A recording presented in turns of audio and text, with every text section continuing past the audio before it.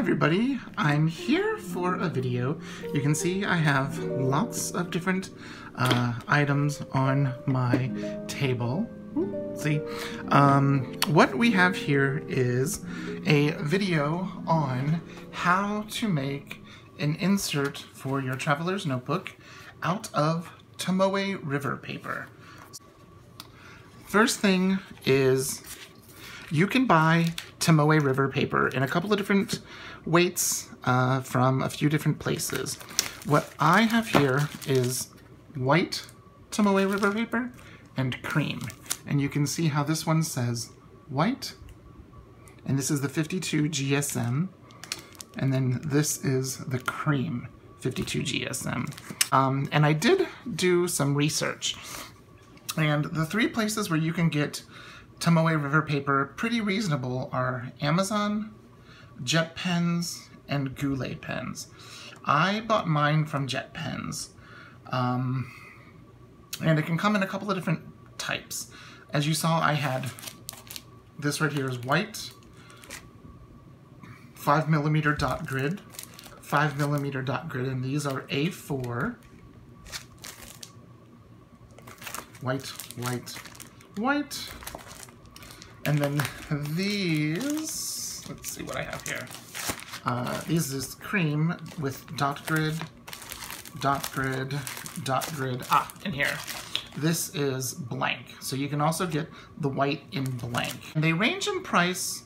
I think the cheapest place for some of them was Amazon, $12.25, but Amazon had a wide variety of prices, and you can get it in the 52 GSM or the 68 GSM. So it ranged anywhere from $12.25 to $19.50. The most consistent price was Jet Pens. You could get the blank or you could get the dot grid for $12.50 for the 100 pack in the 52 GSM, and then the 68 GSM 50 sheets for $14.25. And Goulet Pens, all of theirs was $14.95.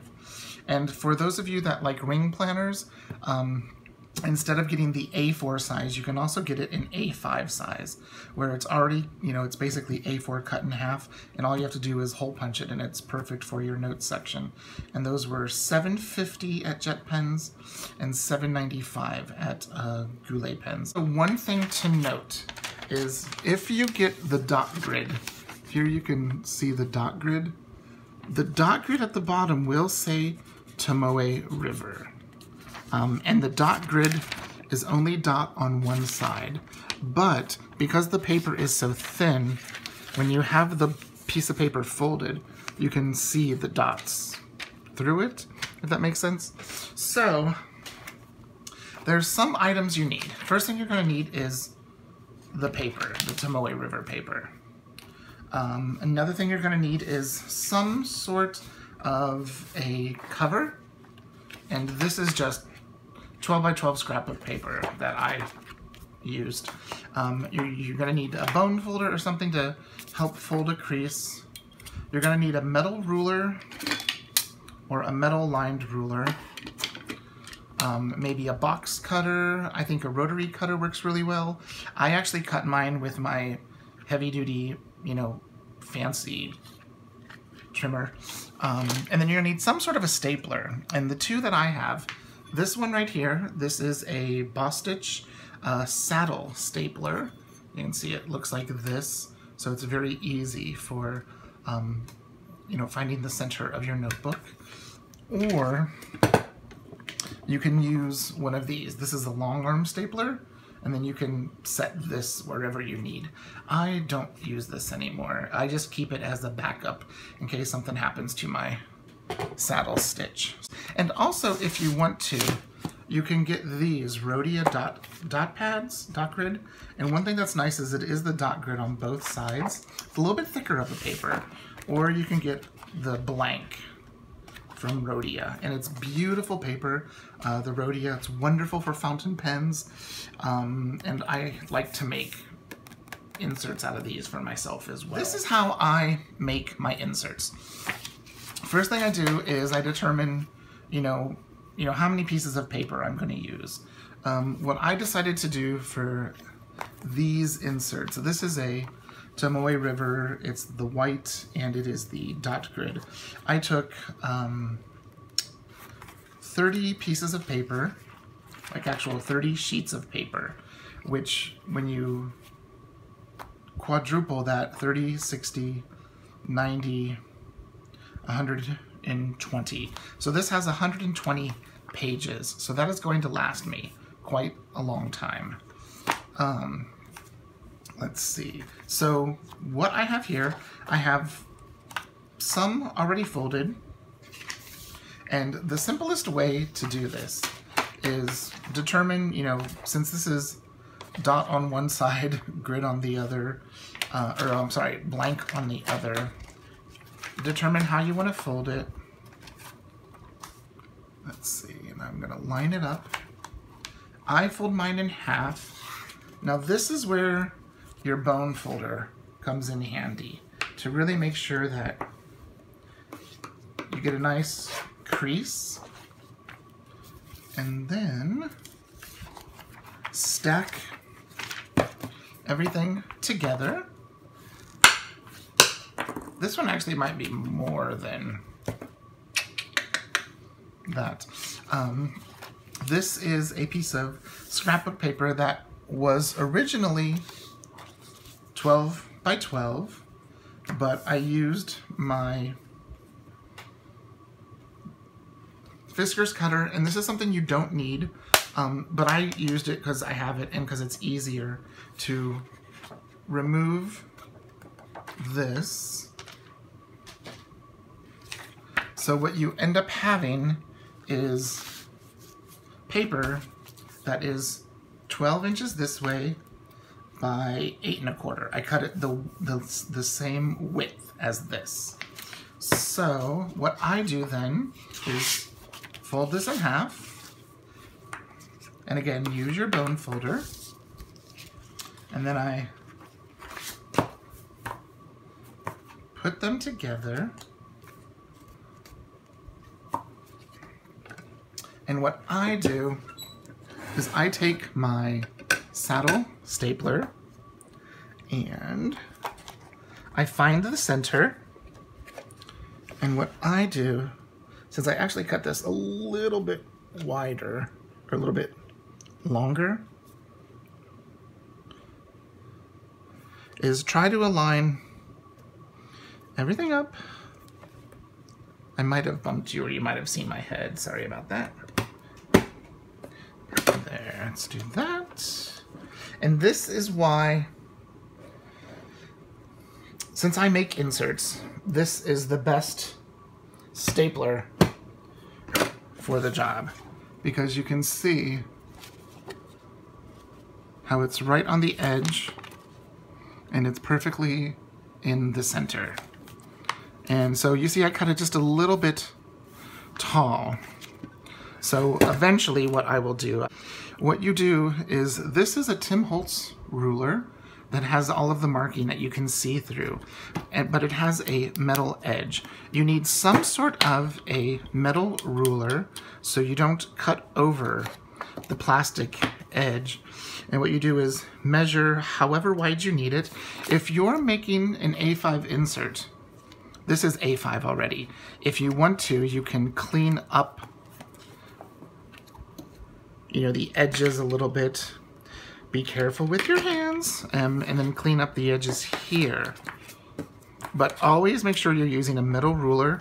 And if you have one of those cutting gloves, one of those, you know, special gloves for in the kitchen, those are perfect to use.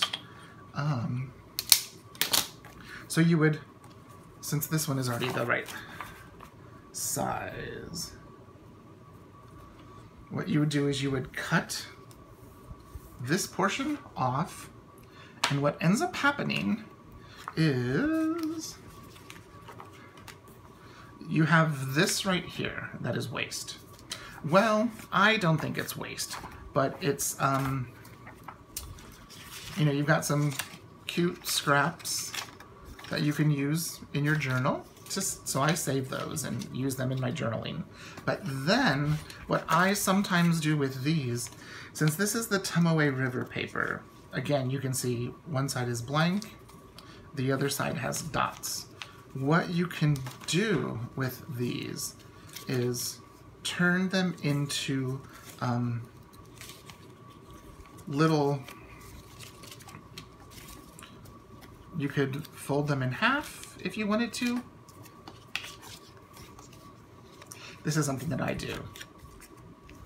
And have a little scratch pad, or something that I also will do is I'll get one of my pens out and I'll turn this into a grocery list. And then, I'll write, the things that we need: toilet tissue, napkins, lettuce. So it can become so you're not wasting these. So it's a quick little, and actually those are things that we need to get. So I will save this one. So that's kind of the quick way of, making your own insert using the Tomoe River paper. And one of the reasons why, everyone loves the Tomoe River paper because it's great with watercolors, it's great with art, it's good with pens. That's 120 pages, and look how thin that is.